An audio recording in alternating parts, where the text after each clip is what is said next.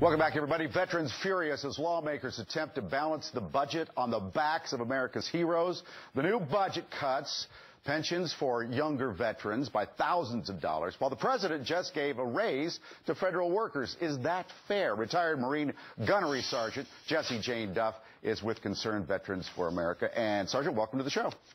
Good morning. Thank you so much for having me, Mike. How does this affect you, and specifically women? Not just because you're a woman, but this is the topic today.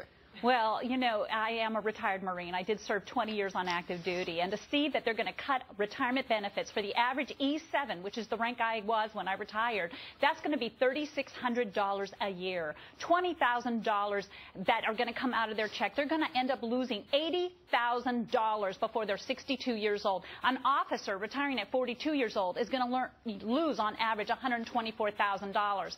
And, you know, when you sit back and think about the sacrifice we made for Paul Ryan to say we are working adults, let's think about this. We get off of active duty. Many of us are broke, without a job, and we have difficulties in our first 10 years getting off of active duty to even be equal to our civilian counterparts. So this is an outrageous attitude that they have towards us. You mentioned Representative Paul Ryan there. He says that it costs a lot to fund a military person, just one, like $40,000 or 40% increase in about 11 years. What do you say to that? It costs a lot.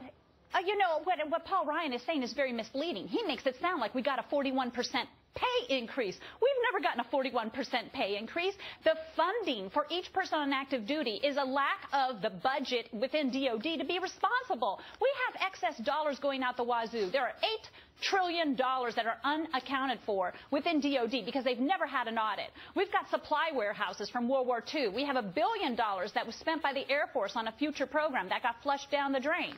We have money going out the ears, so they're going to sacrifice it out of the pay raise on our active duty military that is not even going to be equal to the rate of inflation. Meanwhile, these families have been deployed 3 and 4 times over to Afghanistan and Iraq. We have 450,000 Iraq-Afghanistan veterans that are going to retire. And you're going to say, Paul Ryan, that we have an extremely generous benefit?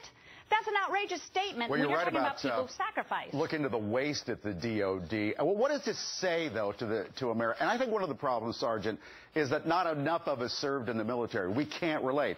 And not enough people in Congress served in the military.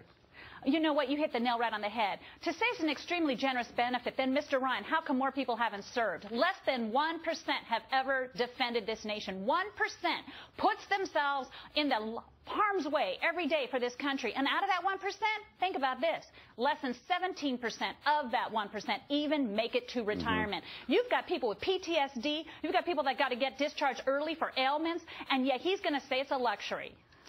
Sergeant, I love your passion. Thank you for being up early with us today.